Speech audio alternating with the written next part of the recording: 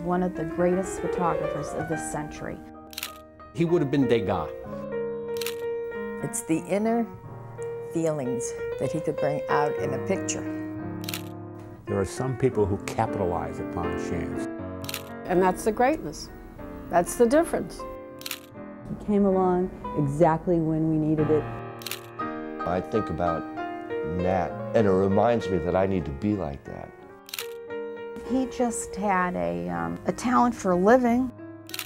I guess I'm lucky in a way. God, what else can I say?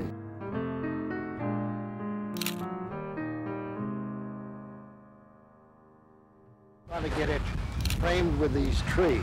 I met Nat Fein for the first time in the summer of 1991.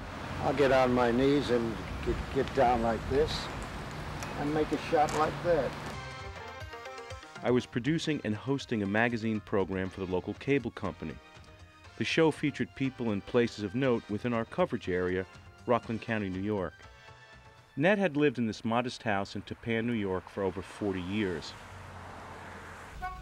At the time, he was exhibiting a few of his photographs at the Main Street Art Center, a small gallery in nearby Nyack. I'm glad you haven't got a split image. Since he was a Pulitzer Prize winner in photography and lived locally, he was a perfect subject for our program. This is nice. Having a strong interest in photography, a love of sports, and the New York Yankees, I knew of Nat's iconic image of Babe Ruth. Taken at Ruth's retirement in 1948, it won the 1949 Pulitzer Prize for Outstanding News Photography. The Babe Bows Out has a legendary history almost as unique as its famous subject. It stands as the first sports-themed photo to win the Pulitzer. Virtually any book that features the history of the Pulitzer Prize-winning photographs will have that picture somewhere on its cover. When most people think of Babe Ruth, they think of that photograph more than any other image. Along with Joe Rosenthal's incomparable image of Iwo Jima and few others, it has become part of America's mythology. What I was not aware of was Nat's incredible legacy as an artist and as a human being. In a career as a photojournalist that spanned over 6 decades, he never stopped making photographs.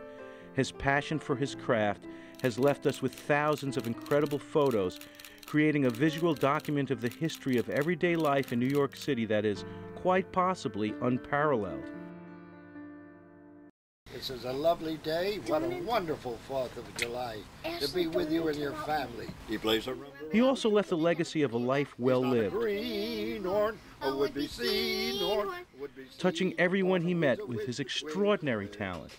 His talent for photography, his talent for singing, his talent for drawing, and most of all, his talent for living. I guess I want to be a comedian, really. That's about it.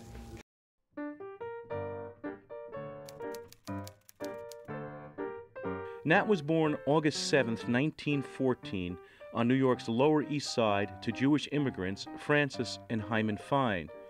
He was an only child. His mother worked as a seamstress, and his father was a singer who toured with Irving Berlin.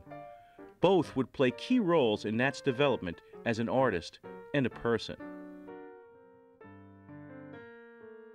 Nat grew up with Irving Berlin playing piano, his father singing, and many times, Nat would join in. That vaudevillian background, I think, helped him in his pictures because it gave him a sense of timing and how he relaxed his subjects. He knew exactly when to say a joke, when to shut up, what to say to disarm somebody and relax them. And that, I think, was all part of his timing, which was part of his talent.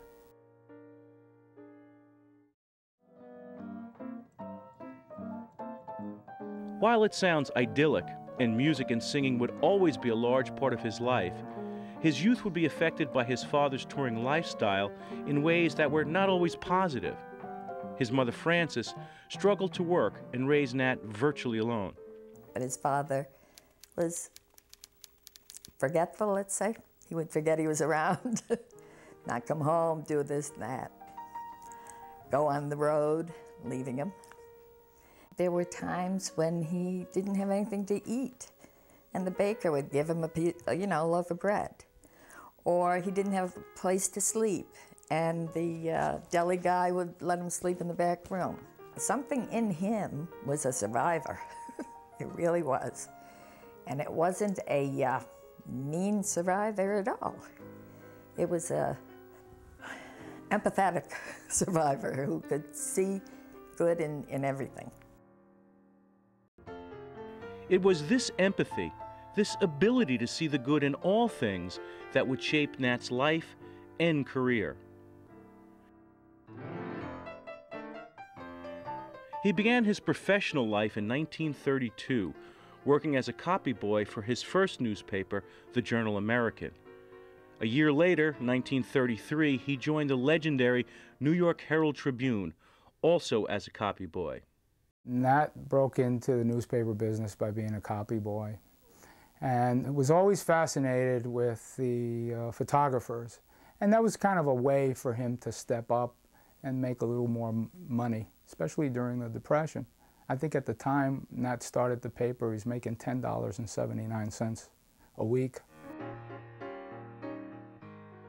The Trib, as the New York Herald-Tribune would come to be called, was a merger between two of New York's greatest newspapers, James Gordon Bennett's New York Herald and Horace Greeley's New York Tribune.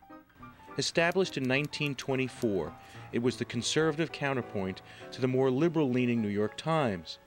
With a list of staffers and contributors from Karl Marx to Tom Wolfe, it provided the perfect atmosphere for a budding talent like Nat to flourish. They were the people who thought, wrote, and did things in the most artistic of ways among the newspapers. Where the Daily News everything would be right in your face type of picture. And the Times and Tribune didn't have to work that way. And they were looking for a picture that was more, I hate to say artistic, but a little more photographic, a little more interesting visually than just the sheer capture of a murder scene or a sporting event. We tried to have people that really made a mark when they, whether it was writing a story or taking a picture. With its reputation for artistic excellence, the Trib was not about to hire some rookie copy boy as a staff photographer. That would have to be earned. And in his unique style, that's exactly what Nat did. In order to be a newspaper photographer, you needed to know how to develop. So from time to time, young Nat used to be known to break into the photo department over in the Trib. I couldn't get in the darkroom because they lock it, but I had a friend who was a retouch artist, opened the locks for me. He could open anything. And I got in there, and my boss caught me in there. One of the photographers complained he's in the darkroom, so they told me to keep out. And Crandall threatened to fire him. And it was very serious. He was very angry with him. And somehow the other photographer said, look, let the kid, you know, the kid's just trying to learn. He's just trying to break in. I said to him, how am I going to learn to be a photographer if they kick me out all the time? So my friend kept opening the lock, and they got used to me there. Dick Crandall, the boss of the photo department, warmed up to Nat and then eventually gave him a job. Now he had an opportunity to be a photojournalist, but he had no camera. His mother, who was a seamstress, and you know, during hungry times, she had to get a loan co-signed by 3 different people to buy this camera, which ultimately won Nat the Pulitzer. Thus began a career that would last until the paper folded in 1966. In the 33 years that Nat worked for the Trib, he made thousands of photos capturing the history and feel of the city like few others. He won more awards than any other photographer of his era. To view a Nat Fein photo is to be transported to a time in New York that no longer exists. We'll have Manhattan, the Bronx and Staten Island too. It's lovely going through the zoo. Nat Fein can enlighten people about what New York was like. And the photographs that Nat and so many other photographers captured really did chronicle that era. And tell me what street compares with Mott Street in July. Sweet push carts gently gliding by. He did chronicle the century like as well as any one person you can think of. I mean, these photographs of people in the snow in front of the plaza, and it was the New York that we knew, the New York that we loved. I mean, today it's greatly disrupted and changed. He was a historian. He was New York's eye on history unfolding in the mid-20th century when America was at its peak, some would say, I would guess. We'll go to Coney and eat bologna on a roll.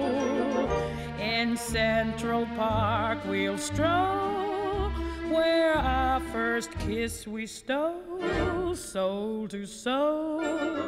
And My Fair Lady is a terrific show, they say. We both may see it close someday. The city's glamour can never spoil the dreams of a boy and girl. We'll turn Manhattan into an Isle of Joy.